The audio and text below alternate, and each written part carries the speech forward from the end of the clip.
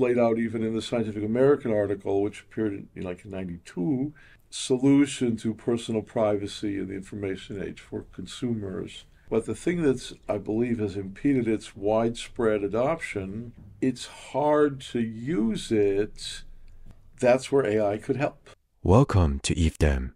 Meet David Chaum, the creator of digital cash.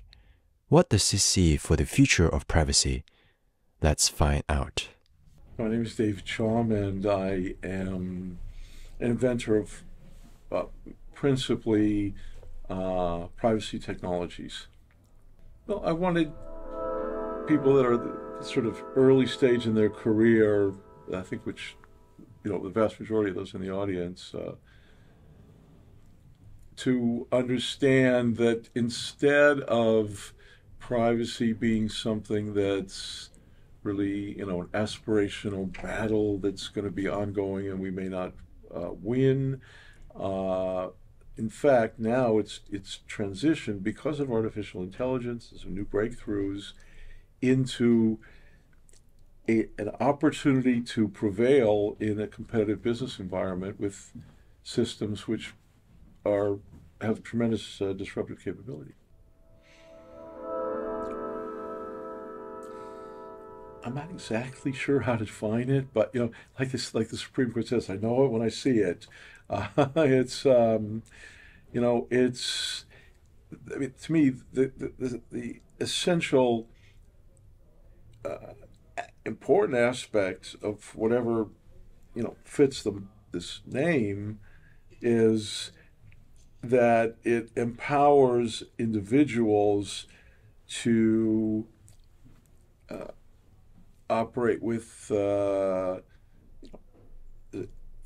enhanced autonomy and yet to be able to sort of influence the direction of society.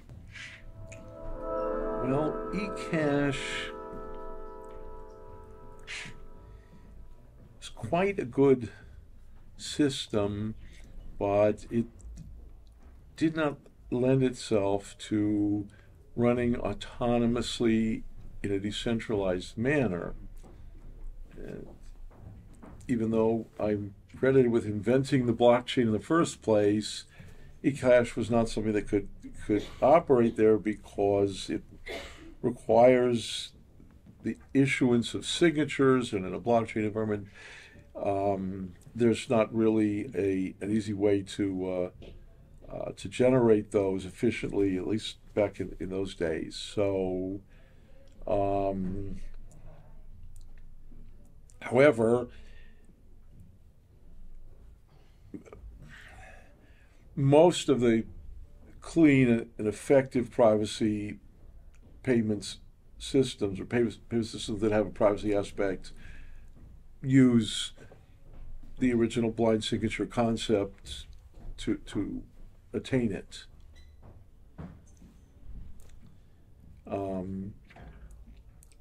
So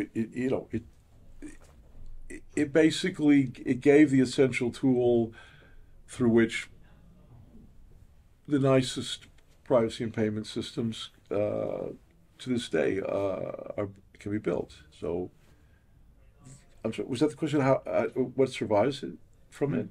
Yeah, that's what survives. It survives.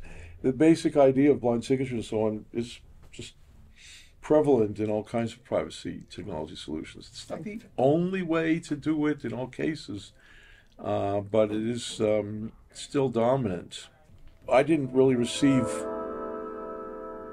pushback on the desirability of the privacy, but I did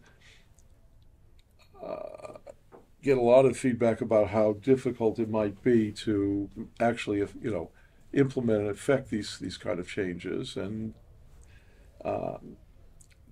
it turned out to be true. It wasn't easy because you're trying to sell like a really kind of like a nice to have aspirational kind of sort of liberal value into a marketplace where people are trying to make a living and trying to make money, and It's just an extra distraction cost, and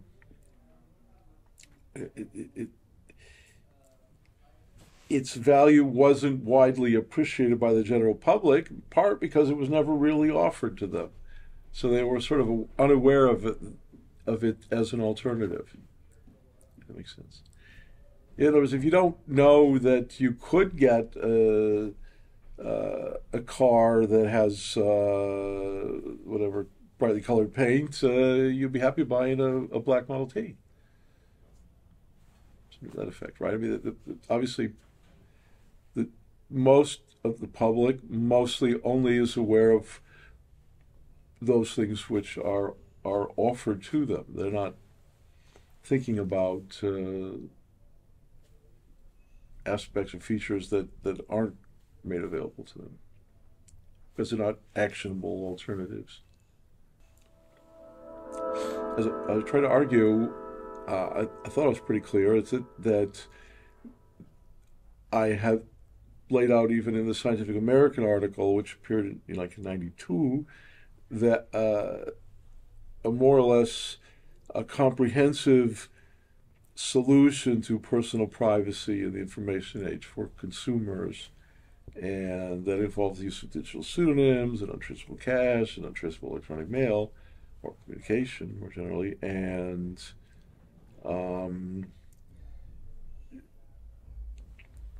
so how to do it technically has been known for quite some time, but the thing that's, I believe, has impeded its widespread adoption is that it's hard to use it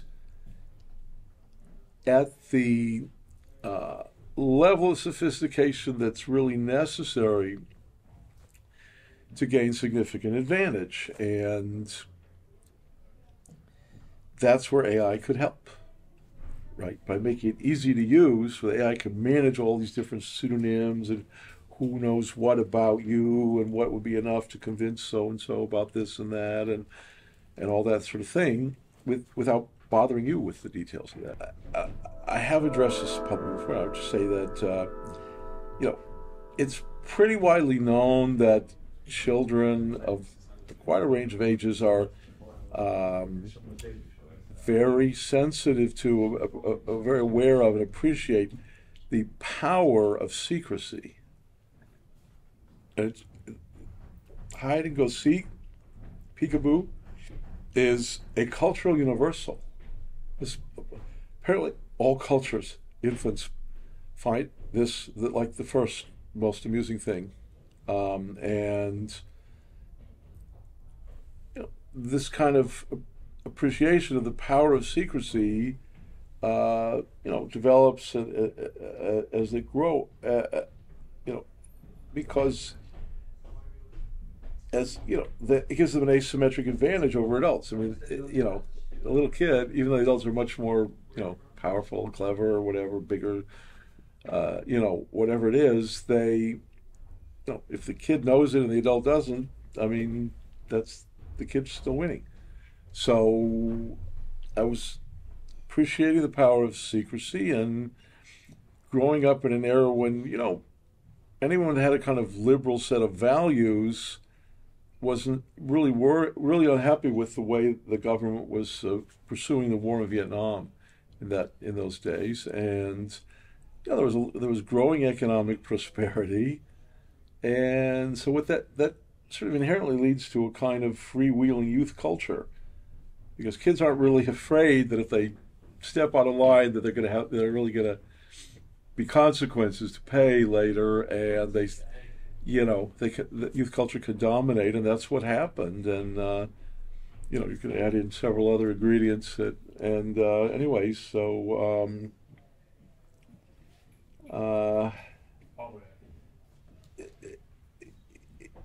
it was pretty clear that the kind of conventional approach to privacy was very constrained and kind of limited in its the kind of technology you know, evolution stage that would be applicable to. So, you know, in those days we had these things like the OECD principles, and there was the Privacy Protection Study Commission report by Rand, the big fat phone book, and all this stuff where it basically said, well, you have to have the right to know what records will be maintained about you and to revise them, review them. If there are errors, you should have the right to correct them. Those were the big principles. So the presumption was that everything was being kept, and you know, you just maybe had the right to, I don't know, correct it, which is hardly threatening to an institution, I guess, because it just gives it better data, right? So it's like, you know, so the whole privacy issue was kind of channeled into this pretty useless, constrained environment where it's sort of obvious to me that there were much broader issues and with much bigger implications, and so that fit very well with a sort of countercultural,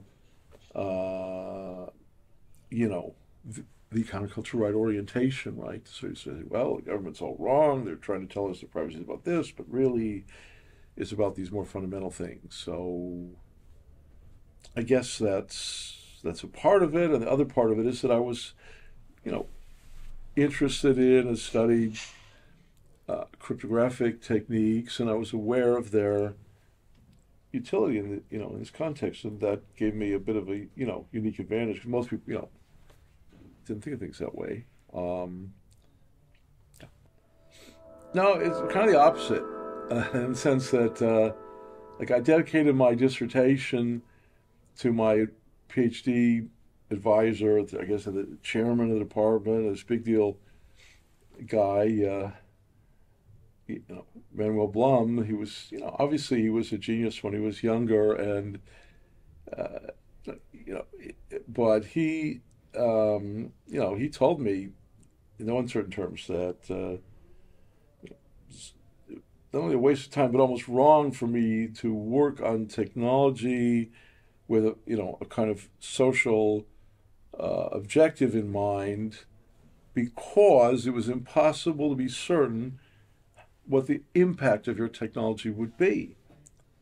And this is a bit of, conventional wisdom, but it's not really applicable to privacy technology, because privacy technology arguably mainly really only helps protect the individual. So I took issue with that. So the dissertation, it was the rejection of this principle that inspired this work. So I also read stuff from scientists at Rand Corporation, other people, talking about all this, the military approach to security and stuff, and it was also, a bit of a rejection of the kind of mechanisms they were proposing. It's like I was saying, I mean, this is sort of generally regarded as a good operating principle. We say in English, follow the money, right? Now that doesn't mean be a sellout, but I think to me in this context, its significance is that if you want to try to affect significant change, you had better not sort of dismiss, ignore, underestimate the importance money could play in the, which solution prevails. Yeah, like I say, mind the gap, mind the money. David, do you have any last words to your audience? Thanks. It's a pleasure. I've never been interviewed by an AI before. It's interesting. I think that AI wasn't aware of everything I've said publicly, which is comforting, but I guess it's only a matter of time, right?